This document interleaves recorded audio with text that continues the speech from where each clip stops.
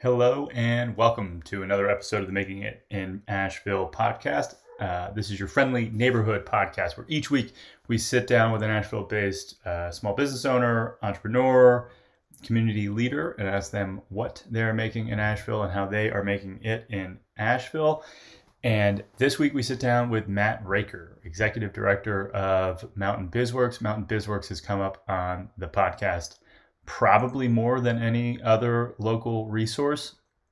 They do funding and education for WNC-based businesses, and it's honestly really great to have them in the community. And so Mountain BizWorks has been leading a lot of the financial charge, how to solve for this new way that Asheville will have to I guess get comfortable with and move forward with. And so Matt Raker, Executive Director, has been in the role for, I think, this January coming up. It'll be 5 years.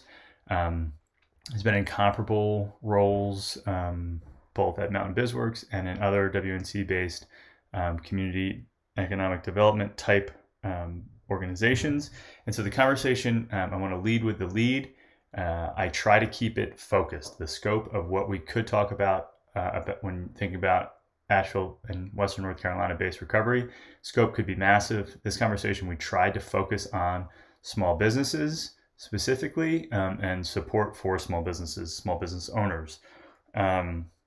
The highlights look like Mountain BizWorks has a three-pronged approach. They want to lead with information. They want to follow with economic disaster bridge loans, and they have an incredible resource that is on the show notes page, and we talk about throughout the conversation. And then their third pillar and hope is to create a mechanism for emergency bridge grant funding. Big difference between loan funding and grant funding, and so we talk through that. Conversation's powerful. Conversation is needed.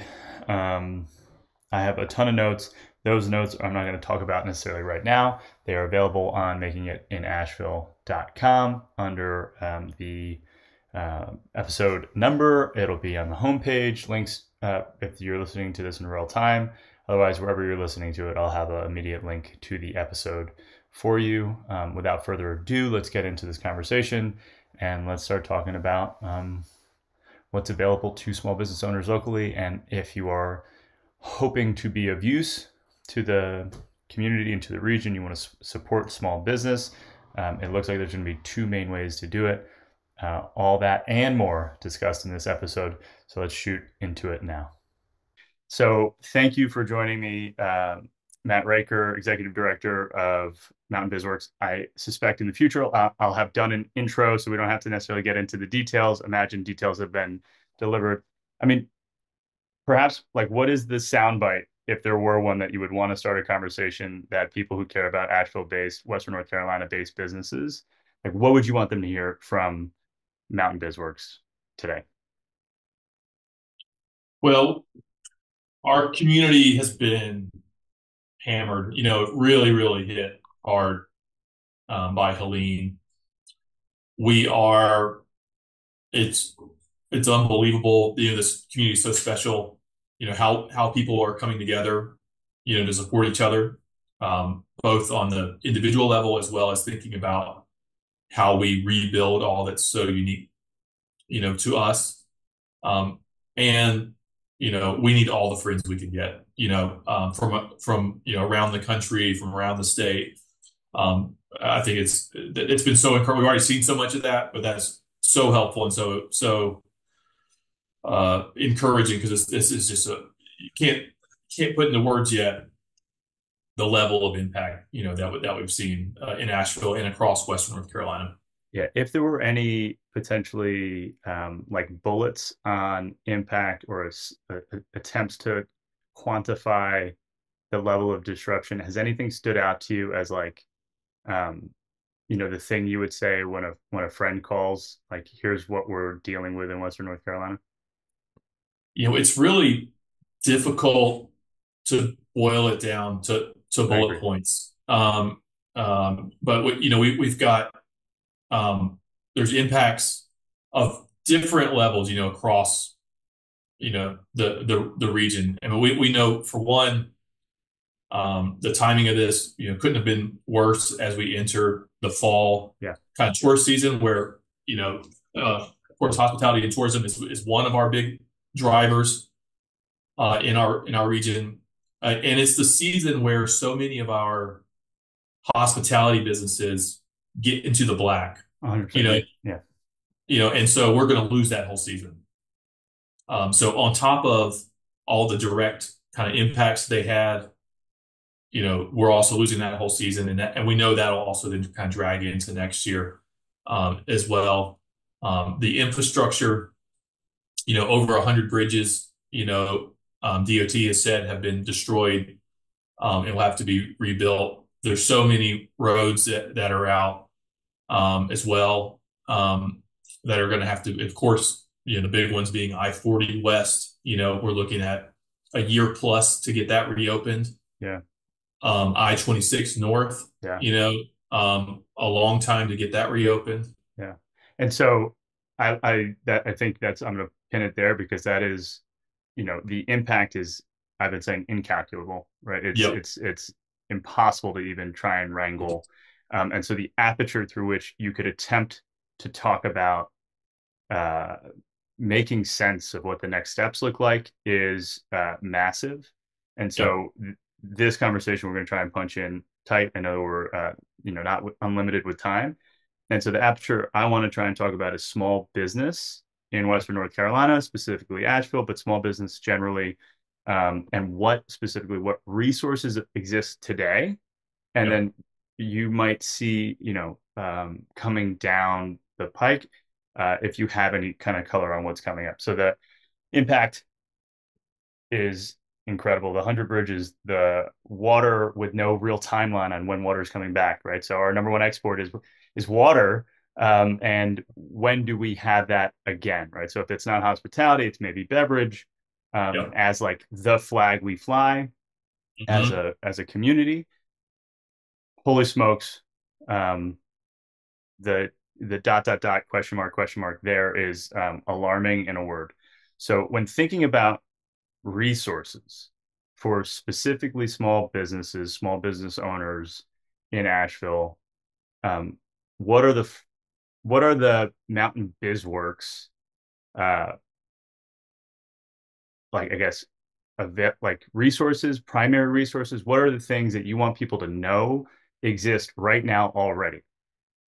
Well, I think first I want to start, Tony, with just saying, we've got, three primary recovery pillars that we're focused on. Perfect.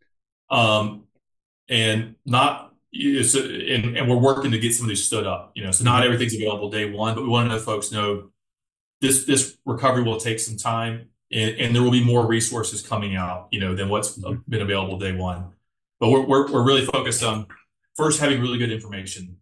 So, on our website, mountainbizworks.org, you can go to the main website. There's an alert banner at the top. It says Mm-hmm. Helene resources, recovery resources.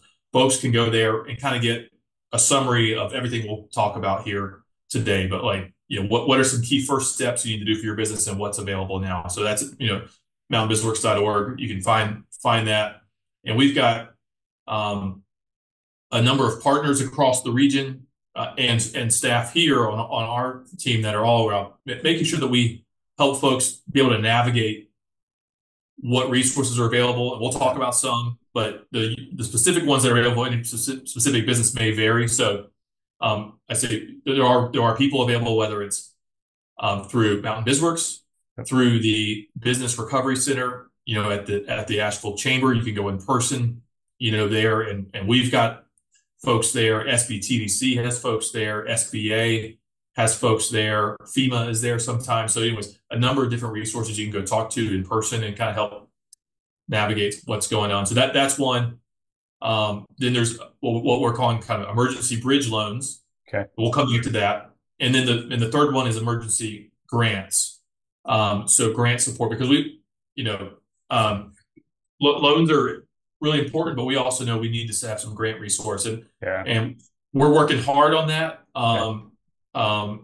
we're this week, we're deploying um, some small grants that to some of the folks that we've been working with a lot, kind of directly, but we're Hmm. also partnering with a lot of folks to raise more, and I think there's a number of organizations across the region that have stood up programs that are all super important. So, whether it's the various arts programs or different things, I think, and again, on our resource page, you can find a list of those.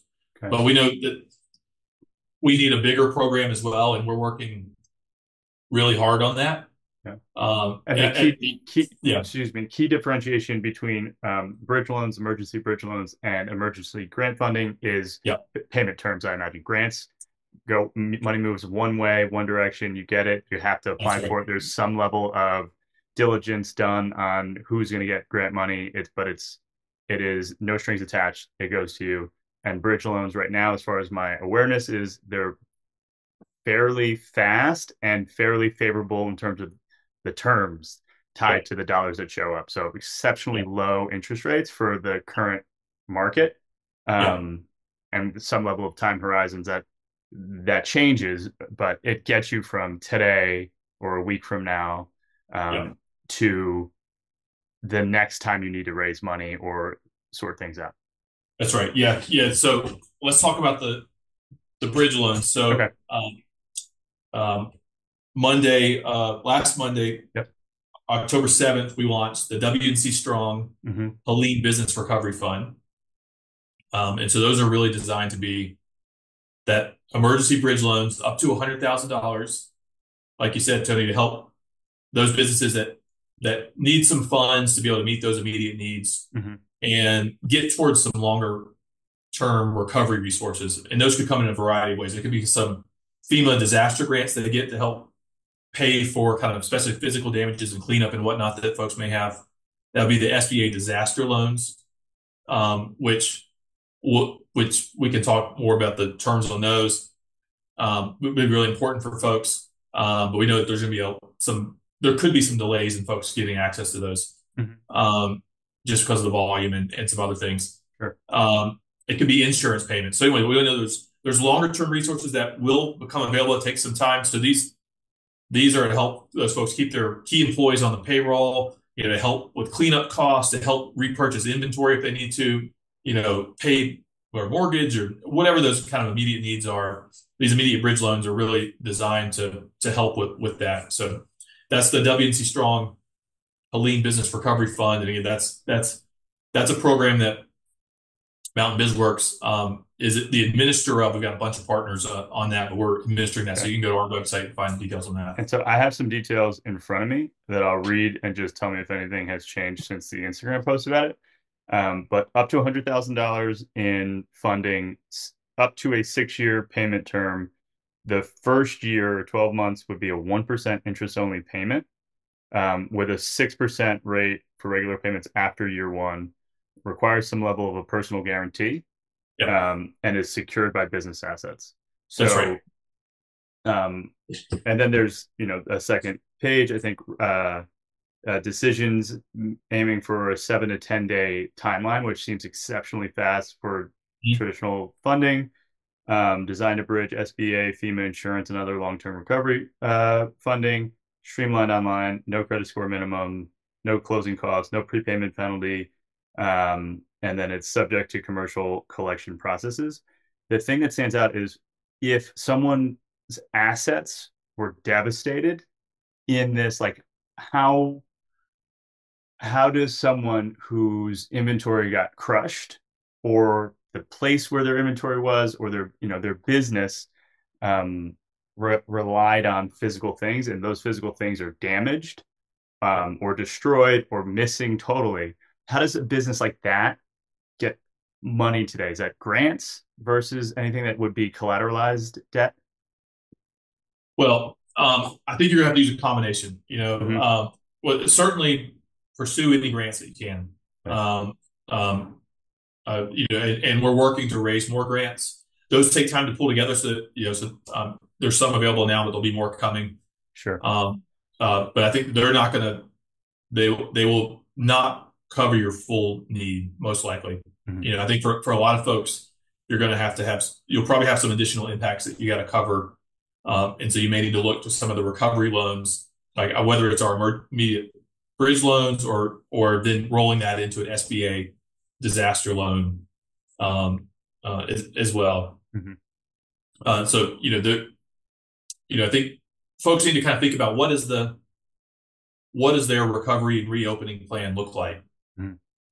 um, and start to get a plan in place for that. And we were talking to one of our businesses who lost their building, gone, Hmm. got wiped away, all their inventory, all their equipment, you know. So what do they do? And so thinking about, all right, they're very committed to getting reopened. Where's a new, at least temporary interim location that they can work out of, Hmm. start to reorder some of their inventory and get that up and going so they can get their business going Yeah. again. So they'll be prioritizing some of these funds towards those things to help Yeah. get at least a base of their business operating again and then Yeah. grow from there. Yeah. And then as a the exact opposite, right? So let's say you are not inventory focused necessarily or physical product focused, but you Yep. rely on the fact that millions of people come to Asheville every year to like look at leaves and drink beer and hike.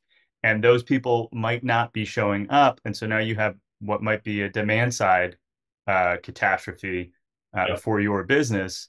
I guess part of it is like, what does the application look like? Yep. And one business owner who reached out was like, I think I have to fundamentally change my business to Yep. survive a non-tourist driven economy for whatever the foreseeable future looks like. Yeah. Well, firstly, the the WNC Strong Bridge loans, we're looking at how your business was performing pre-Helene. So we realize that right now and post-Helene, it's going to look very different. But so how you qualify is, hey, if you were a sound business beforehand and you've got a reasonable, idea of how you might be able to get back at some point, Mm-hmm. you'll be able to qualify for something through that program. And in there, we encourage folks to, if they're pivoting, totally, that's fine. That's great. And some folks can use these funds to help them, pivot. Yep. You can also use the funds also if you're just like, we're going to have a revenue gap of some period of time, and we need to just use this to help cover some of that, to bridge us until Yeah. revenue comes back or until we get some of the, again, the longer term recovery funds. Heard. Okay. And then there's a whole bunch of acronyms that I wrote down in preparation for the call. So SBA, Small Business, Association, I guess, of the United States, right? So it's a federal level SBA. And then am I right that you are like a local SBA lender, or am I mixing words up? And then the only other acronyms that were new to me is SBTDC and then Yep. EDPNC. So Economic Development Partnership of North Carolina was the last one. The other one I couldn't find what the acronym actually stood for, but they both Yep. seem to be doing great work for North Carolina businesses. Yeah. Yep. And are they all facilitating SBA loans, or is it a different mechanism in some of these different regional or local funding solutions? Yep. So the SBA disaster loans, that you can get assistance on both physical damage and what they call economic injury, so like lost revenue and those sorts of things. Mm-hmm. Those SBA disaster loans you apply directly to the SBA, Okay. so they don't work through any other lenders or intermediaries like ourselves or others for those. Those are 100% direct through the SBA.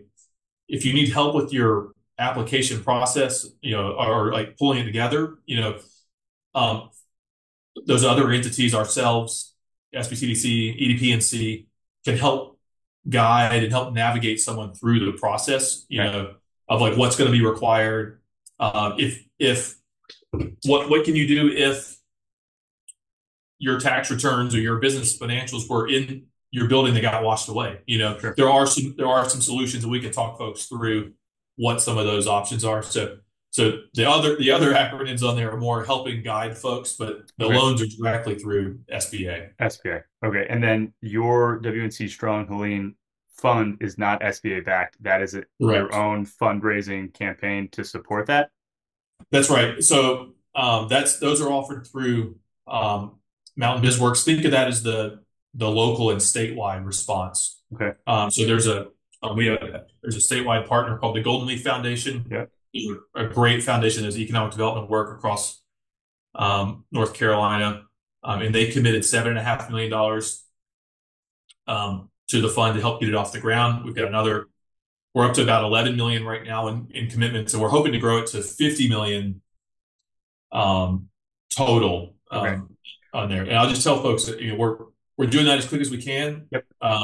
We're trying to make decisions as fast as we can. We know that the level of demand is Incalculable. unprecedented. Yeah. In, Incalculable as in, well.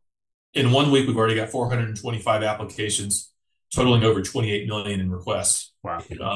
And those businesses are estimating an uninsured economic loss to their business of 70 million. So tremendous impacts just from those 425, and we know there are thousands of these So impacted that businesses. to me that's the headline, and I thank you for sharing that. And now I'm going to flip the entire conversation quickly. So you're trying to raise, let's say, 70 million, 100 million. Yeah, People like I feel like one of the things I wanted to look at was timelines, right? So we have 2024, we have this 2025 that's going to look unlike any year, full calendar year in Western North Carolina that probably ever, maybe since post other massive flood, but to a scale that makes the other ones feel silly to even bring up in conversation. And then we have like until the rest of 2020, 2030-ish, I would say that the rebuilding, reimagination of Western North Carolina is a decade or decades long conversation at this point. So I guess two immediate questions when thinking about like this timeline thing is I do feel that there is some level of urgency for raising money from people who do not live in the region and pulling on some level of sympathy and support. And so knowing that some folks in the network have the ability to call on folks who want to donate or invest or something and support um, is what look like some of the best options. Is it connecting them to you or to the Golden Leaf Foundation? What does an investor or a donate like? Is that money donated to Golden Leaf? Is that a fund like experience where they're getting part of the return on money that's being donated and earning some of that 6% over 6 years? Where does big money show up in Western North Carolina to help with some of this rebuild? we are calling for. We want to see a grants program that really meets the moment, Mm-hmm. and we think here at BizWorks it needs to be at least $20 million in that pool. So that's a big lift. Mm-hmm. Um, we are leaning in with a number of partners. So if people are, I think, really want to show up and help support the region, I think that's number one to think about is how we capitalize that pool. Mm-hmm. And they can reach out directly to Mountain BizWorks. We're just about to kind of put together a facility around that. It may end up living in another apartment. We'll make sure that it all gets there to the right folks. And then we're raising 50 million in the recovery loans. Mm-hmm. They're starting with these emergency up to $100,000 bridge loans. We know those will have to transition as folks kind of get a picture of what their longer term recovery needs are. Yeah. We'll probably have larger recovery loans available through the W&C Strong fund as well. Mm-hmm. And so we're engaging partners on those, and they're providing us 0% money to build out that recovery lending pool Mm-hmm. there. And then as those loans get repaid by businesses as they get reopened and pay down the loans, we send all that loan capital back to the funders. So that's another really good way. If you're like, hey, I've got $1 million, go take this, go put it to work, and then a year or 2 years, 3 years, once it's all back, give me what's back, and there'll be some losses. We know not everyone's going to get reopened, Yeah. but we think it will see at least 80 to 90% repayment rates Mm-hmm. overall on this program. And so, someone who wants to, I'm making words up. If someone wants to participate in the disaster recovery loans, that Yeah. is a investment decision that is like in participating in any other fund or investment protocol, except much lower return rate. If someone's going to invest in the grant, would that be considered on a tax basis like a You donation? mentioned So correct. that's a That's right. 50. So that is a tax write-off. Hey, I'm going to throw 50,000 into Yep. this nonprofit, and this Yep. makes me sleep a little better at night. I'm helping the people of Western North Carolina. So Yep. different financial engines for those That's two right. ways to serve the region. Yep. Yeah. And there will be, you're not going to get a big return. Sure, Hopefully you'll get your most money of your back. money That's yeah, that, but a lot of these folks are invested in the long-term yeah, prosperity of the region. And so yeah. that's what we want. We want to rebuild that. There will be some return generating things too to come that'd be maybe another conversation, but there's really interesting things on that front. I'd be excited to hear that. And I think I'm thinking about it as like a tax year. So like if you're going to grant money, you can That's right. 2024 tax year loss. Yep. You want to put the money towards the investment pool. Over the next Yep. 5 years, you might be writing a loss for whatever your investment was in that. Yeah. Yeah. Okay. Hopefully no more than like 10% of your investment. Heard. And this is not financial advice. Like we don't play. I don't play that on Yeah, TV that's right. either. That's right. But okay, so I want to respect your time. Let me just quickly read through my notes. There were a couple resources sent to me in email. It was like a individual based best steps and recommended road. Are these Yeah. documents public facing? Can I list them on our website for folks to like in the notes from this conversation? Yes. Yeah. Okay. On like what to do and where to What to go. do exactly as a business owner. Absolutely. Okay, cool. Yeah. Yeah. So I'm gonna have as much of this distilled as possible for people who listen to the conversation. And then I guess I'll end with one question and potentially, if you'll indulge, a follow-up question. What do you see as the number one concern for small businesses in Asheville and WNC generally? What's the number one concern from where you're looking?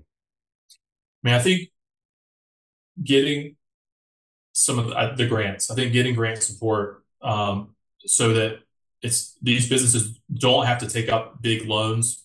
A lot still have pandemic recovery, COVID loans already. So I think that is a real need, for us to really have a recovery and not just have to mortgage our future, further on that. And then what do you see as the uh, number one? I'm trying to find the right language for it, but like most hopeful realization over the last 2 weeks and change. Um, what's leaving you feeling hopeful right now? Yeah, well, I mean, we are a resilient, community and how we've come together. We're already starting to see a lot of progress, which is very heartening. We know there's a long road, so it's the response phase. I think we're doing great. There's going to be a longer term economic recovery. So it's Mm-hmm. not, I think we got to prepare ourselves. This is going to be 1, 2, 3 years of recovery efforts, especially when we think about all the infrastructure stuff. But hey, City of Asheville water, you mentioned, I mean, that's one of the biggest things. And we know we've got that flowing in the pipes. Mm-hmm. Again, it's starting to repressurize the system. So that's huge that we're going to be closer to getting that, up and running again. And I think that'll make a big, big, big difference for us to get some level of getting to where we can really start the recovery, not just as an immediate kind of response phase going. Yeah, I'm heartened